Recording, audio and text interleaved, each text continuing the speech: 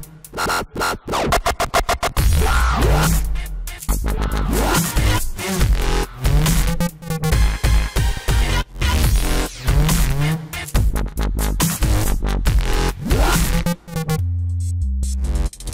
everybody, this is Christian Buckley doing another MVP Buzz chat. I'm talking today with David. Hello. Hi, pleased to be here. Thanks for inviting me. So, David, for folks that don't know you, who are you, where are you, and what do you do? Okay, so David Musgrave. I'm based in Perth, Western Australia. I am an MVP for business solutions, in particular the Microsoft Dynamics GP product. Um, and I've been an MVP since 2015. That was basically I had to wait a year after I left Microsoft before I could gain MVP status. Yep. Now, I know that that's not always true. I've known a couple people that left and very quickly got moved in, but I think that the practice is generally that it's a year. That's what I was told when I left Microsoft as well. Yes, yeah, I got told that there was a lot of calls for me to become an MVP because before I left Microsoft, while I was still there, I was treated as an MVP.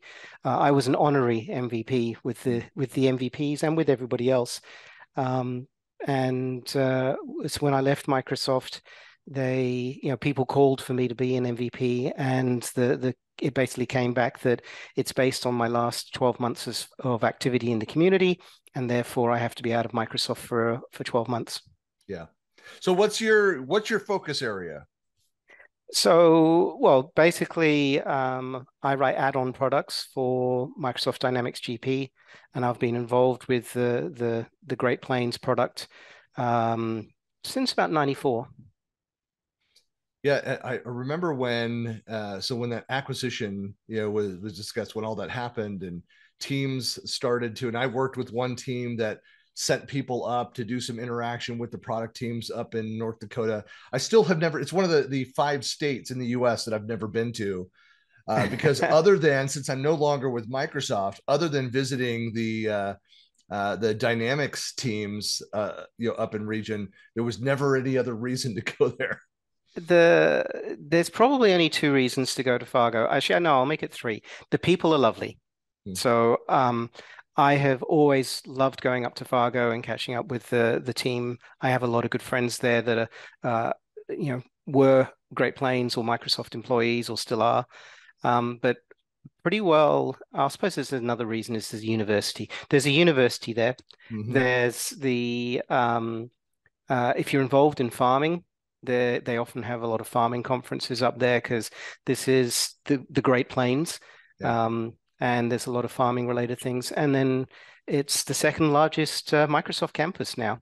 So outside of Redmond, it's the biggest campus. I didn't realize that. Wow.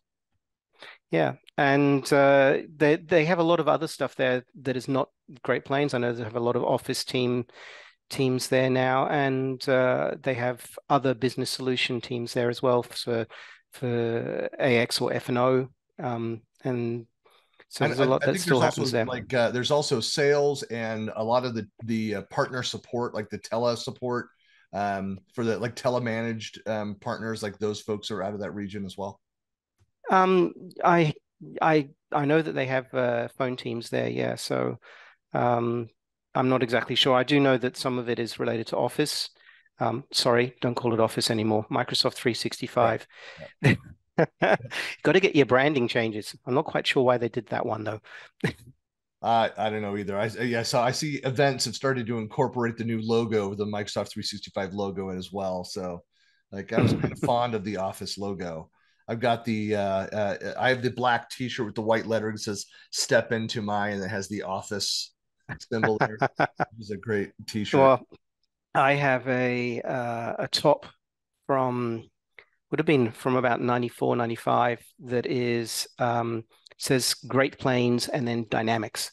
So if anybody wants to know where the Dynamics name came from, it was all belonged to Great Plains. And I Wow. quite proudly wore that when they announced the Dynamics name. I visited the Sydney office and I wore that top just to annoy all the Navision and Exapta people that were in the office.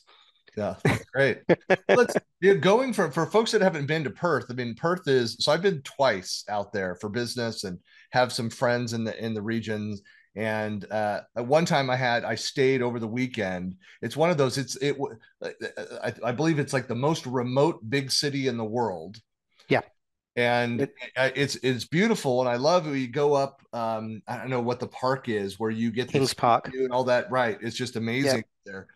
But I was so I basically, there over the weekend, meetings on Monday and Tuesday before flying back out. There's nothing going on the weekends in Perth. Things um, shut down. yeah, it's probably better now, but Perth it can be quite quiet. There is stuff going on, and there is stuff to do, but the central business district, the CBD, probably shuts down a lot. You'd have to go to some of the more active areas on the weekend or evenings. Um, I think it was the so mistake as I was downtown and I didn't have a car. you could So have walked to Northbridge, which is just north of the CBD, and there would have been a bit of action up there. yeah. Um, so that's where the nightclubs and the restaurants and stuff are. So that there is things happening, but Perth, it's a smaller city. It's not as going to be as active as something like Sydney, but then you don't live in a concrete jungle either. Right. So But it's beautiful out there. So I oh, live in the Western it's U.S., so I'm used to hot, dry climates, and I live in right now, and I'm in Salt Lake City area, so it's upper desert, and so yeah, like flying in and some of the places that I went out there is just beautiful. Love that. but yeah, Perth can get really dry as well. I mean, it never gets below zero. It never gets below freezing. Mhm. I got to be careful when I say that because for some reason you guys in the US use a weird scale for temperature. Yeah, Um, 32. That's yeah, freezing. I know it. I'm just Right. teasing. Yeah. I just it's like there are, as far as I know, there's only three countries in the world that don't use the metric system, and as far as I know, they're all third world countries. Right. Um, so yeah, we get it never gets that cold, but it does get quite warm. We hit 40, which is about 100, I think, in Fahrenheit. Quite often you can get in the summer. So we can get quite dry, but yeah, you mentioned Kings Park. Kings Park is great because it's up on a hill and you got a view across to the central business district, but also to South Perth. And basically, Perth is situated around the Swan River, which is actually a flooded estuary. So it's a huge expanse of inland water, and we have a lot of skiing and jet skiing and sailing and kayaking and all kinds of water sports, and there's cycle paths all around the river. It is a great city to live in, and just a great place to bring a family up. Yep. Well, what kind of so we kind of talked a little bit already about your path to becoming an MVP as far as after leaving Microsoft, but what were the kinds of activities that you were involved in? I always like to ask. There's always patterns, of course, with the MVPs about those things, but what was it that kind of the things that you did in the community to get involved? So, for those of you who don't know me, I should go back a little bit in time, but I've been involved with the Great Plains, now Dynamics GP products since about 94. I worked with a company called SQL Technology for 5 years and about 90, from 94 to 99. Then I created Winthrop Development Consultants, sorry, Winthrop Dexterity Consultants, which was my business. I ran that for 2 years, and eventually I was being a developer and writing add-ons for GP, and then I sold uh, my products to some to Microsoft, some to another ISV, and I was employed by Microsoft. And when the Australian GST came in, I wrote as a consultant. I wrote all of the specific handling for the GST, and Microsoft employed me to look after that as well as the other products, the security related products that they'd purchased from me. Mhm. So I spent 14 years without a soul working at Microsoft. It does come back. Yeah. By the time I was made redundant, um, I was ready for a change anyway, and I'd already planned that I would restart my old business, rebranded it as development consultant, so I didn't have to explain what dexterity was, Mm-hmm. um, being the programming language behind GP for those who don't know. Um, but I, while I was, it probably was mainly like I was always quite involved with forums and answering questions. Mm-hmm. And even before I joined Microsoft, I went to the conferences and I presented some development techniques. I actually worked a cross dictionary development technique out before it was even supported by the product. It was a bit of a hack, but it worked, and it actually opened up a way for ISVs to write code that could work with other ISVs products. Hmm. And so I presented that at conference sessions. For then, when I was with Microsoft for a while, I wasn't allowed to go to conferences because it didn't actually fit in with my role as far as my management was concerned.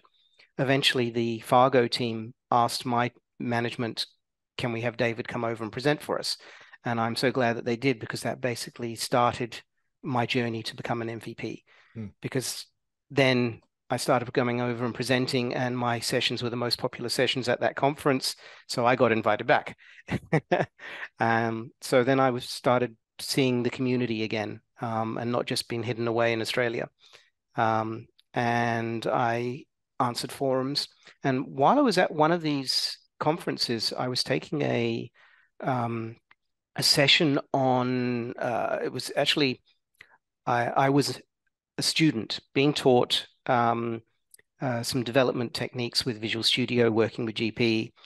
And during that session, the guy who was doing it had a blog. And every now and then, if something came up, he would just make a note to himself to blog something. Mm-hmm. And I'd always said I didn't want to do a blog. No one is interested in what I ate for breakfast, Mm-hmm. you know. But then I saw the difference between a diary sort of blog and a technical blog. Mm-hmm. And that opened my eyes. And it was actually after that conference, because what I used to do is I used to have, um, some articles, and I used to continuously, answers written in, it was actually a notepad, but I would go look up these answers and repost them on forums all the time and say the same things all the time. And so then sort of the light bulb went off, and it was like, if I write that as a blog, I can now point people to the blog and just on the Right. forum, just say, Yep. go have a look at this article. I think it answers your problem. And so suddenly I entered the world of blogging. And it's quite a lot of work to write blogs, but um, it's rewarding to see people get the answers that they need. And when I go to conferences now, I get thank yous and acknowledgement from people saying that I've saved their bacon, which is wonderful. I go to conferences to grow my head size, so make it home, just get my head back into the plane, and that sort of lasts me another year knowing that what I'm doing is making a difference. So it basically ended up forums, blogging, presenting, um, and that was what was getting me noticed. So, and I was doing that while I was at Microsoft. Yeah. It wasn't part of my role, and I got hassled by my management for for doing this. And in fact, I also wrote some tools to help the support team, which then got released publicly, and the community loved these tools. And my management was saying, you're spending too much time doing this stuff. But they didn't really have a leg to stand on because my team was meeting and exceeding goals all the time. Yeah. So, as long as I could make sure that my team kept doing what they had to do and I kept doing what we had to do, um, uh, it basically meant that I could keep doing what I was doing. But a lot of it had to be done in my own time because management didn't back me up. Yeah. That, I've my blog has been going, I launched it in spring of 2004. And I've Hmm. changed from TypePad over to WordPress, and I've got it now hosted on Azure. And thank you, MVP credits, for paying for everything. But with all that, during the time that I was with Microsoft as well, because actually had a manager who said, like, I don't want you wasting your time with that. I'm like, what I do on my evenings and weekends is none of your business. Exactly. And so, because I've always used it as a way to catalog, like reading business and technical books and other interesting technologies and things that I would go and add in. So it was a almost an extension of my memory, by capturing Hmm. that there. But a lot of what I do, you brought up that point too about how you take notes on questions that are answered. Like so I do the same thing. I now use OneNote to capture all that. So I'll have all of my ideas and I'll jot down a few different notes. I'll put a link to, hey, this talk by this person at this conference, they said these things, and go check out their profile and get more information. But I'll go and capture all those things in OneNote. Then when I go back in, look at what do I want to write about here, and I'll find these pieces and be like, oh yeah, that's right. I wanted to write about this and this problem that I had an idea for this. And of course, I've also got in addition to the OneNote, I'm still old school, have my spiral I bound.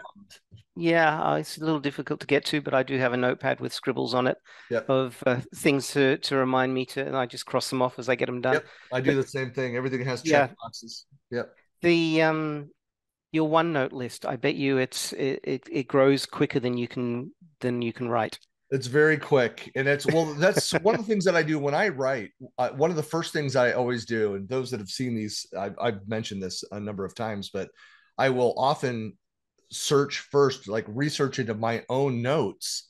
Like, have I talked about it? Have I written about it? Because the other thing I do is I write my articles, my blog posts all within OneNote. And when they're published, I'll usually remember to put the URL for the published article, but then I'll archive that. So it's all still in OneNote.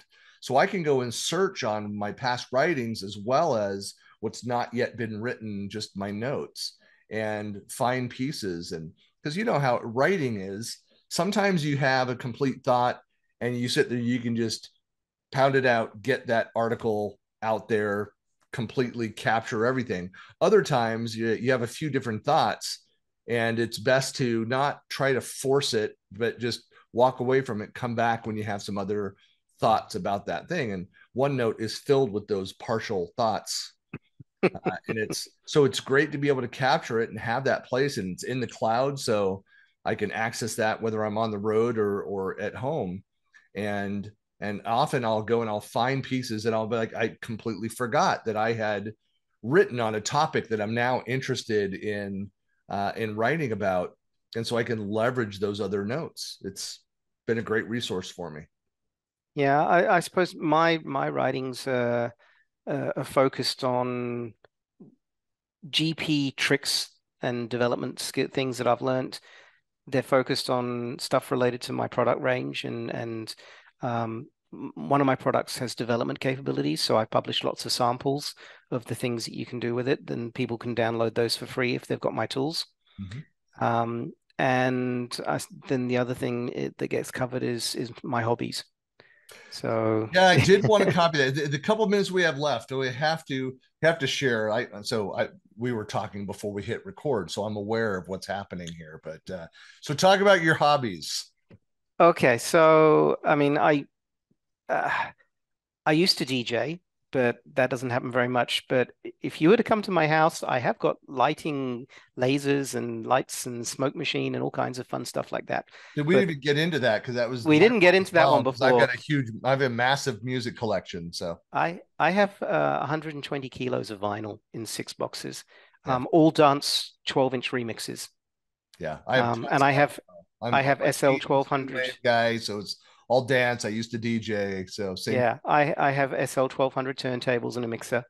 But I do it all digitally now. I've got virtual DJ and a USB deck that allows me to do all the scratching and Mhm. stuff, so I don't have to try and scratch with a mouse. It doesn't work.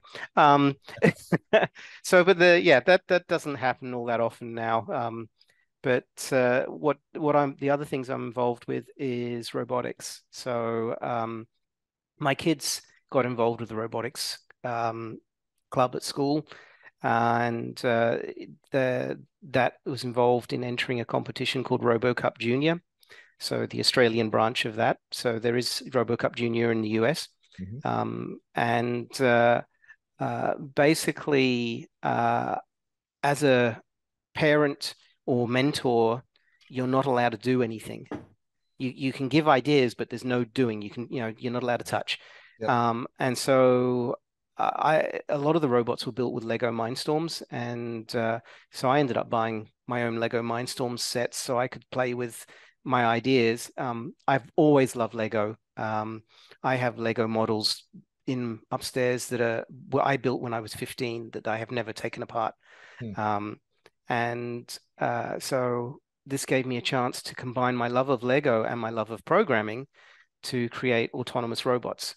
Um, and the robots have to perform various challenges in the RoboCup competition. Now, I can't compete. It's only for school age kids, from primary and secondary age kids. Um, but by me playing with my own robots and trying to do the challenges, it means that I can mentor. And even though my kids are well and truly grown up and finish uni and in the workforce, I still mentor for the school that they went to. And we can show you some of the robots. I did go grab them. Hmm. So I'll show you these two very quickly. These are actually sumo bots. So this is not for RoboCup as such. This is what we start our kids with, and it's basically they don't need to do any programming because the code's already in the brick for them, but they just need to build a robot that has to push another robot out of a circle as a sumo competition. And that's just a really good way to get the kids introduced to the robotics club, having some fun, and basically get their interest peaked. So we do that for the first few terms, and then after that they shift into doing actual uh, RoboCup, which it can either be rescue or on stage, which is dancing robots. We don't actually do the soccer robots, even though there is a soccer competition as well. Hmm. So, but the robots. So this is using one of the newer Lego Spike Mindstorms kits. But this is a line following robot, so we can see light sensors to follow the line. It's got a touch sensor, so it can see if there's an obstacle directly in front. And once it gets to the rescue zone, it needs to it uses ultrasonic to locate the victim, which is a soft drink can. And then it has a claw that can come over and then drag the can out of the danger zone. Hmm. So but then we can go. So that this one is a little bit more complex. So a lot of similarities. Still has the touch sensors, but they're floating, so they can go over bumps. Hmm. This one again has an ultrasonic sensor and a touch sensor. The claw mechanism on this one, though, is more interesting because just see if we can Oh wow. show you Yeah. sideways. It Mhm. is designed to be able to actually grab the can and lift it Pick it up up. Yeah. and place it on a block, which is a requirement of the open division of the competition. So, and this one is created with an EV3 Mindstorms brick. So, and I've got a tracked robot, similar sort of design. Um, this has got tracks and it's got a spring-loaded, and you've got sort of, I don't know, you can see these guys sort of swivel to be able to go over rough surfaces. It has a claw mechanism which also can do the lifting. Um, and this one actually, it does have on the back, even though it's on that way, it does have on the back a claw, sorry, a sensor so that this is going to lift in a second. Yeah, it There we started. go. Yep. There we go. That one lifts. But this sensor on the back, it's not part of the actual robot for the competition. But if I turn it round and turn it up and I pull this guy off, I have a little remote control and I can actually drive this guy around as remote control. But that's not allowed in the competition because in the competition, everything has to be autonomous. Hmm. But it just gave me, it was like a little bit more programming. When it's in standby, I can drive it around like a remote control car. Very cool. So I think I'll show you one last one. This one is, there's a video of this on YouTube, because this is using mechanism wheels. So I don't know if you can see, but the wheels themselves are made up of rollers at 45 degrees. Yeah. This robot can move in any direction. So it can rotate, it can move sideways, it can basically move in any direction. And I wrote a test for it, which is what you see running on the YouTube video of it. Pretty well being a dancing robot because it can just move anywhere at once. But this one was created for the maze competition where you're not following a line, but are following walls, and locating victims. And it has a sensor array with ultrasonic heat and an optical camera. So this is getting a little bit more complex. So this is probably about $1,200 worth of Lego. Wow. So it's a lot of fun. I know there's a few people, like I'm over in the it was originally a SharePoint MVP, and there's a few folks over in this side of the MVP world that are really into Legos and robotics and just a few of those things. And I know they spend a lot of money on there's a gentleman who's an MVP called Lars Clint, and he has an amazing Lego collection that he has posted videos on. And he has a whole room dedicated to Lego. In our new house, I wasn't able to do that. Yeah. That would have pushed the marital boundaries a little too far. Yeah, I've already I'm my wife is constantly accusing me of being a hoarder. And I'm just like, look, I'm in a small space. I collect music, and I have music instruments as well. And so she's like, well, you have to pick one. When we move to the new beautiful place, you're not gonna bring Oh, all the junk that's with you. not fair. Yeah. How many kids have you got? Four, but they're all gone. They're all adults. Oh, okay. You'll have to tell her that's like asking her when the kids were at home to choose one and leave the other three Right, right. behind. I know. Yeah. That's not fair. Yeah. Which is why So it's why I'm relegated to the basement now, so it's contained all in one space. But yeah. so I do have also, this is a remote control toy. So this one's not autonomous. It's got no programming on it, but it's remote control car with four-wheel drive, four-wheel steering, fully independent suspension, and it A can shoot colorful ball. weapon. That's right. Yeah, it was, why not? Right. I know. So yeah, I don't actually have that much in the way of just general Lego models. Most of my models that I have are related to robots. Or in this case, I wanted to try some remote control cars. You drive them with the phone, so they're good fun. Yeah, good fun. Well, David, really appreciate your taking the time today and showing us some of your your robots, and but giving us also a picture of your MVP experience. For folks that want to get in touch or reach out to you, what are the best ways to reach you? Well, on Twitter, I'm Winthrop DC. If you search my name, David Musgrave, you'll find me anywhere. My email address is just david@winthropdc.com. My blog, winthropdc.com/blog. Yeah, it's all very easy to find me. Yeah, if you've Googled yourself with Bing, you'll quite happily see, you turn up everywhere. Yep, of course. Well, David, thanks so much for your time, and I know that I think we're another year of virtual MVP summit again, but hope to get down I to your want part of the world soon. Yeah, I would love to come to MVP Summit. I just need to be able to justify expensive trips. My trip to Community Summit this year cost me $9,000 in flights. So that's Yep. yeah, that's just ridiculous. Passionate community guy to do that. So Yeah, and I wasn't flying business or first. yeah. Well, thanks so much for your time, David. All right. Catch you later.